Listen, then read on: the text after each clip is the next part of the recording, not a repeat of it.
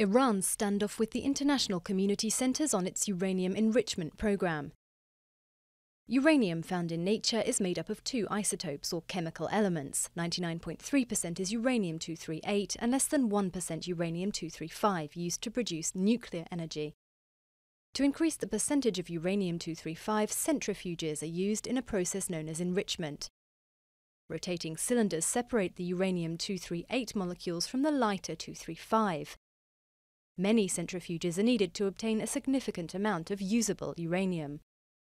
To generate power, U-235 must be enriched to 5%.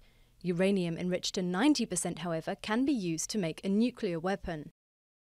In February 2012, Iranian President Mahmoud Ahmadinejad announced 9,000 centrifuges were working at Natanz civil enrichment facility. Enrichment to 20%, meanwhile, takes place at the heavily fortified underground Fordo site, where the IAEA says nearly 3,000 centrifuges have been installed.